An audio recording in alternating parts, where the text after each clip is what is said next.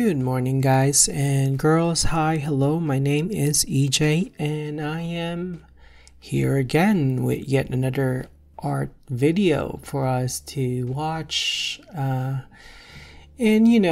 learn a thing or two from. So yeah.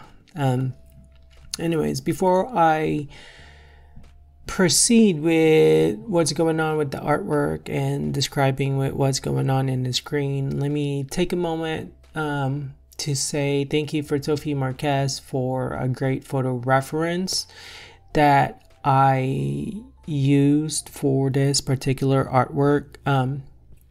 Unfortunately, I don't know what the status of this photo is. That's part of the reason why the reference image is blurred out on the left. I will have at some point in time we will see the photo because I'm going to end up tracing over it, and I'll explain that in a second. But real quick, I just wanted to talk about Tophee Marquez and Pexels. In case you don't know what Pexels.com is, it's a very, very great photo reference site for artists. Basically all the photos on there you can use for free in your art projects. Of course there's some rights, I think, for commercial endeavors and whatnot, but actually, you know what, I do take it back. As far as my understanding goes, everything is free, rights issues wise and whatnot. And so at the time when I did this particular artwork, which we could see on my screen right now on top of the window of the file I'm working on, it says 2020-07-18. So at July 18 of last year, when I did this particular artwork, this photo of Tophee Marquez was available on Pexels for us to use. Now, when I checked it not too long ago, it's not available anymore. So I don't know what the status of the photo is.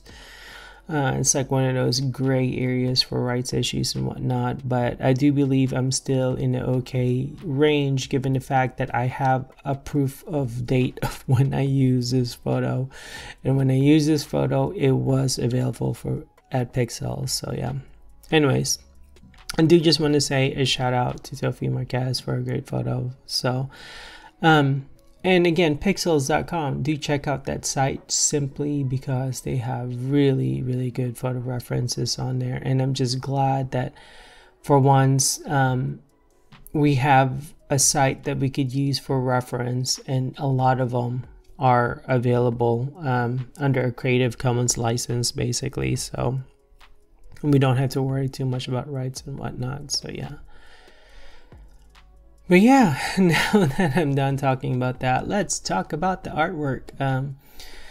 So right now, I did a quick sketch. So the video is going to be divided into like two parts, basically. There's the 30-minute speed paint part, which is what we're watching right now. It's almost over at this point in time. And then there's like the 3 to 5 hour speed paint that I did because I wanted to develop the work a little bit more. So on the screen right now, basically what has transpired in the past 3 minutes or so was I did a quick sketch. I did a quick coloring of my sketch with a random mech brush with a hue variation in it. Then I blended them all together with my smudge textured brush. That was the part that we just saw just a second ago. And then as soon as I got everything blended in, then I started the detailing process, which is what we're watching right now. My detailing process is basically I delineate my edges, meaning I make my edges sharper so the shapes read better. And I accentuate my shadows, so if the shadows need a little bit darkening, they will get a little darkening. And then I add highlights, which is what I'm doing on the screen right now. There are extra steps and processes that I do, such as the case that we're looking at right now. I realized that the skin of the two people didn't look too much like skin, so I ended up doing like a color overlay on them just so that they have a more skin tone. And then I proceeded to keep the marquee selection just so that I could detail some more. So yeah, that is basically what's happening right now. And after this 30-minute speed paint, I'm eventually gonna bring back the 30-minute speed paint and then draw over it to come up with my 3-hour speed paint. So yeah, that's really my process as of late. I do like 30-minute sketches. If I like the sketch, I proceed with like a 1-day session of working on it. I do a 1-day session of working on it. So like that's where I get the 3 to 5 hour speed paint from, because you know it's just one session where I develop the piece, and then if I like it some more, then hey, I go the full render, which takes 30 hours and it goes through weeks basically. So anyways, to talk about where the idea came from, this idea came from Daily Spit Paint.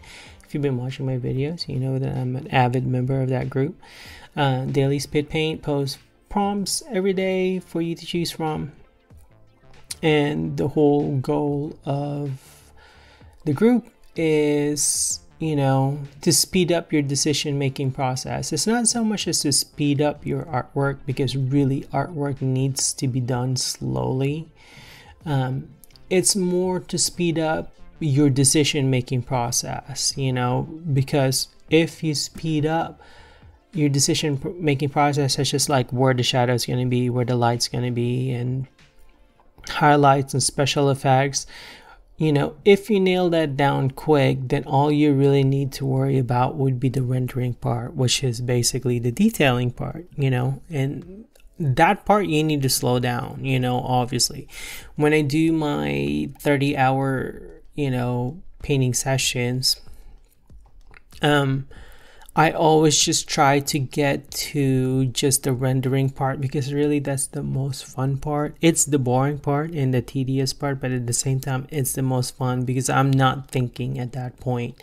It's all just automatic go, you know, which is cool, because you know you don't have to worry about so many things. But yeah, really the daily speed paint, going back to that, I mean that's what the whole point of a speed paint is just get things down on paper as quickly as you can, just so that, you know, you could get a great idea of what the final product is gonna look like. And as we can see right now, I mean this 30-minute version is practically done, and we can see that it's practically the same as obviously the 3-hour version, except the 3-hour version is a little bit more detailed, more developed, obviously. So yeah, but yeah, it's also a great exercise, daily speed paint. So I mention this practically every day when I post my videos. Well, not every day, because I don't post every day, but every time I post a video. So yeah. And there we are. There's the photo, the great photo by Tophee Marquez that is not on Pexels.com anymore. But at the time when I did this recording, it was. So yeah, that's what we're looking at right now. Now that I was, you know, content with the 30-minute speed paint, obviously I turned that in, and then I'm like, hey, I really like that. Let me work with that. Let me work on that this weekend or something. I think that's pretty much what happened. It was like practically like a week thing, you know, like sometime in the middle of the week I did that and I was happy with it. So like in the weekend I decided to develop it. I think that's pretty much what happened. But yeah, so now basically what I'm doing is I'm basically tracing over the photo. It helps expedite the whole process. I mean, I could have just resketched it on my own, but what I was really more concerned about was the lighting, because the photo obviously has a totally different lighting scheme than the final product, which, you know what, I didn't even get to mention what the whole idea of the painting is. Sorry, I meant to talk about it, but then I got sidetracked. So in daily speed paint you get prompts, and the prompt for the day that I created this piece was one of the prompts for the day that I created this piece was Talisman, which, if I'm not wrong, and you know what, I should have done a Google search on exactly what a talisman is. But my understanding of a talisman is like it's some form of a magical ring.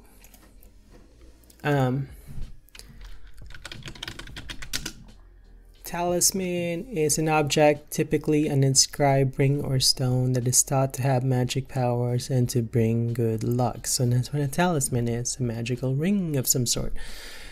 And so what I wanted to illustrate was like a photo of a ring that's glowing, which is basically what I ended up doing.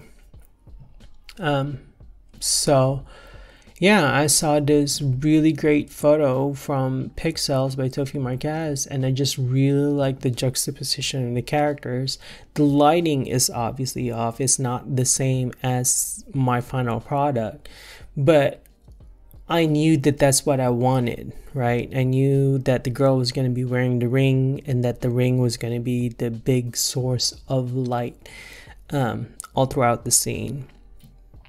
And so yeah, that was really my main concern, not so much more as the character. So I was, I mean, I could have done my own characters, but I was perfectly fine with just tracing over the photo of Tophee Marquez, which is what I did. I also love their outfit. Okay, well, the guy's outfit is very 1920s, right? The girl's outfit, not so much. Like, I'm not sure what the girl's outfit is. It just looks like a regular shirt for the most part. But on my sketch, you could see that I decided to go for a more Victorian look, So I added more details on the sketch. I added like a bow tie, and I added this shoulder frou-frou, I think is like a good word for me to use. What does frou-frou mean? Now I'm curious. Frou-frou meaning a rustling noise made by someone walking in a dress, frills or other ornamentation, particularly of women's clothes. A little frou-frou skirt. Okay, so there's a little shoulder frou-frou. I added that in, and in the original photo, she's wearing long sleeves. On my illustration, she's wearing short sleeves, or really elbow sleeves. And then on my original 30-minute speed paint, the girl was wearing a bonnet hat, and I took that out and just made the girl as is. So yeah. So of course I made some edits and changes, but really the guy attracted me to the photo because it was very, very 1920s. I was just doing a random pixel search for image to use for my illustration, and yeah, lo and behold, I just found that. So anyways, going back to the process of what is going on.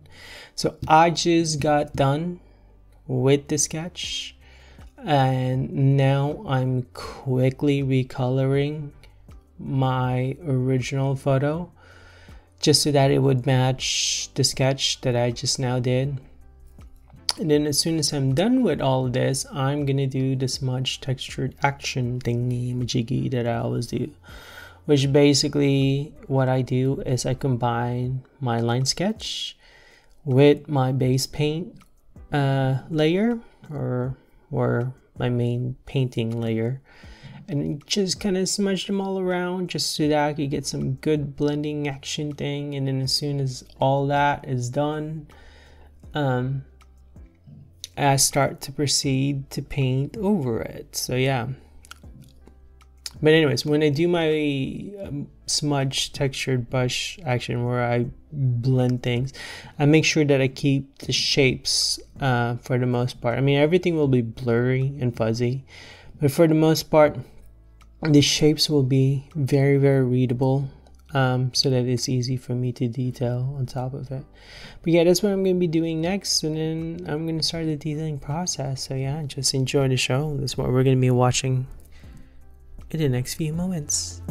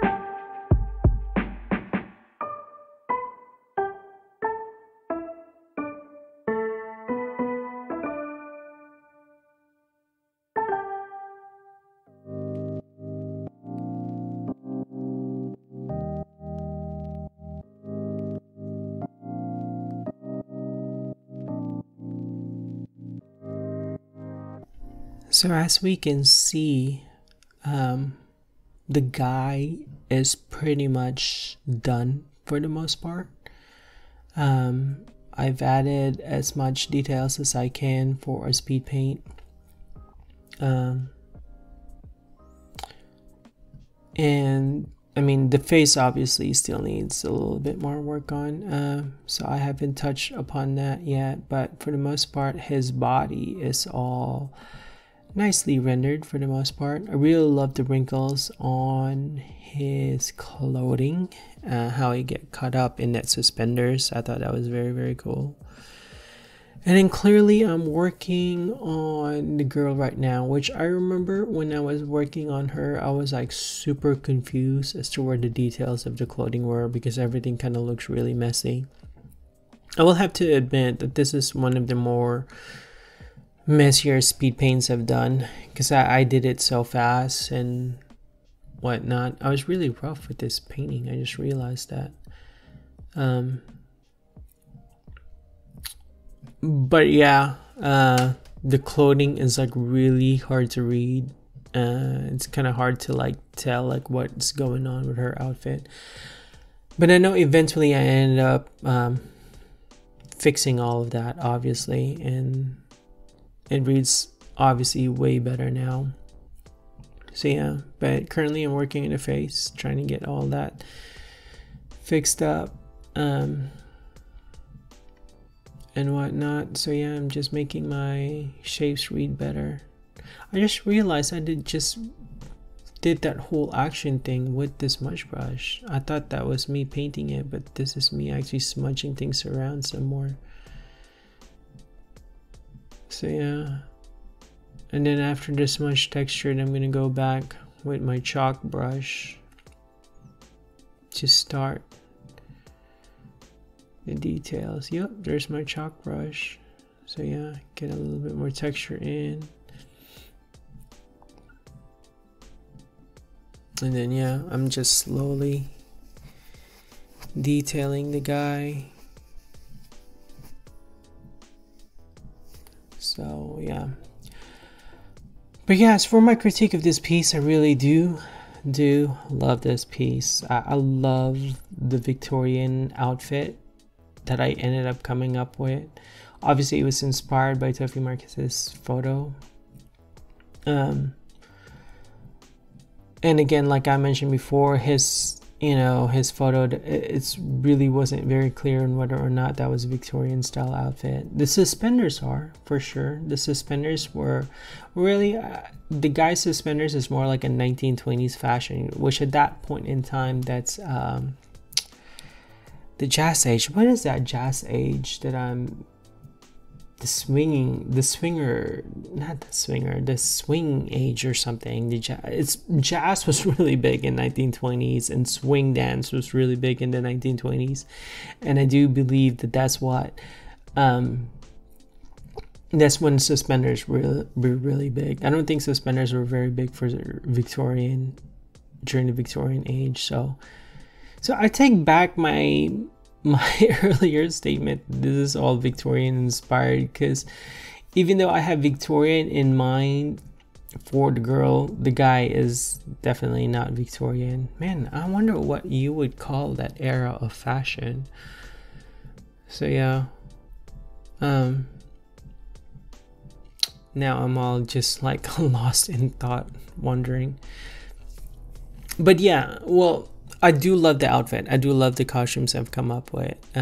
Even if it's like an amalgam or like a mixture of outfits from different genres, from different time periods, I still love like the vintage feel of it, because they're both vintage. They're both from back in the day, whether it's during the jazz age outfit or if it was a Victorian age outfit. They're all from the past. So you kind of get this like vintage feel from the image. I really love that aspect of it. I really love the analogous color scheme that I ended up with, because I typically do not. I always love contrast for the most part. So if I have warm colors, I will definitely throw in some cool colors in there. Or if my painting is predominantly cool, I will throw in some warm colors just to mix it all up. But in this particular case, it's all just warm colors. It's all predominantly browns, a lot of yellows, some hint of oranges and reds on there. So for the most part, this was just a straight up analogous color scheme. Very cool, I would have to say, because like I mentioned, I don't typically do this. So this was just really cool that I did that. So yeah. I don't like the rendering. I think the rendering is a little rough, but it does give the whole look of the painting a little bit more texture. So I mean, there's that, obviously. So yeah. And then of course, you know, I now in hindsight, now that I'm like watching this and like looking back at it, I realized that I should have just recreated this whole scene in 3D, just so that I could have a more original reference rather than having to depend on the photo. So yeah. And then I took out the highlights on her eyes because I realized it made her eyes hard to read. So yeah. I do have to say this though.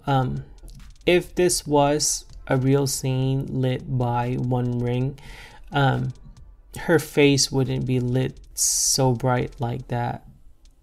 I mean, her chest would have to be more lit in order for her face to be lit like that. So yeah, but I obviously wanted to draw attention to her face and not put her in the dark like I did the guys. So obviously I kept that amount of light in there. So yeah.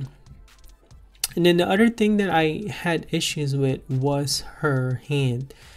Eventually, you know, after a year of me not doing anything with this painting and not posting it and whatnot, I finally took a look at it to see if I could make a video out of it.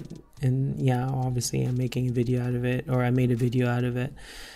But I realized that her hand, the girl's hand with the talisman ring, is too small, so I ended up having to make that bigger so that it would read clearer, and then it would go with the whole image a lot better.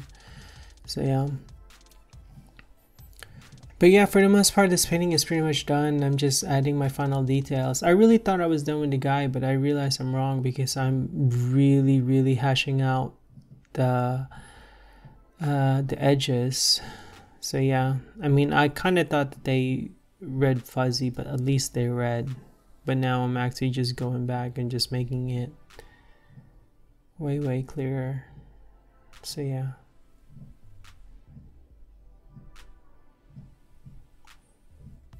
And oh yeah, back in the day, guys used to wear the pants really high. I just realized that. I was really confused about how to place his waist, simply because yeah, back in the day, the pants has a tendency to sit higher in the waist rather than lower in the pelvic area. So I didn't know if the guy's arms were correct. Like I didn't know if it was too long or not. And honestly, now that I'm looking at it, it feels a little too long. But yeah, I had issues with that at first when I was working on this. Yeah, everything else is just detailing the latest clothes, the girl's clothes. So for the most part, this is pretty much done. I really love that lighting scheme too, you know. Just that one tiny area is just super lit, and then everything else is dark. Very chiaroscuro. So yeah, I would have to say that.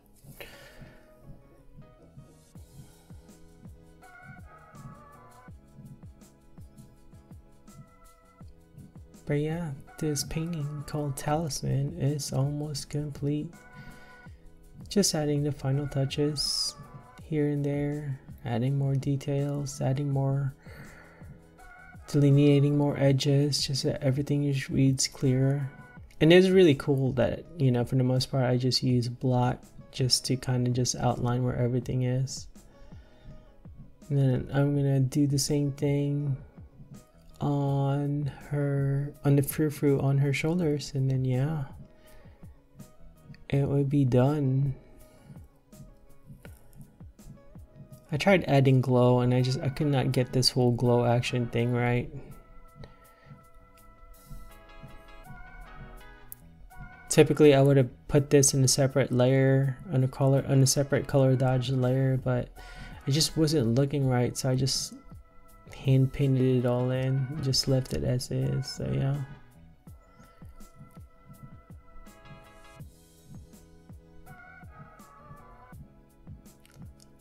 Man, her outfit is very, very cool. And I love her expression too. Expression is really nice.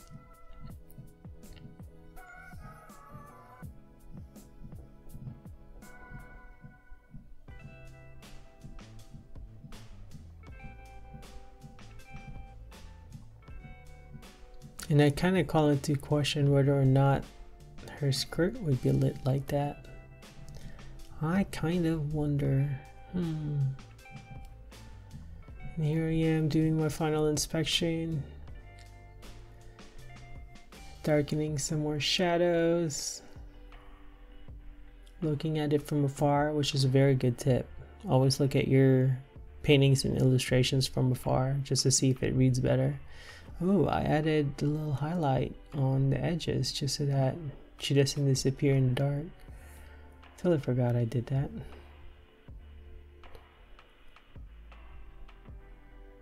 Yep, that's looking really good. Hands are too small though, still, but again, like I said, I eventually edited that in a separate session. So yeah, and that's it. This is the end of it. Thank you guys for watching that with me. I hope you guys learned a thing or two from it. Like and subscribe. I will see you guys in the next video. Good night.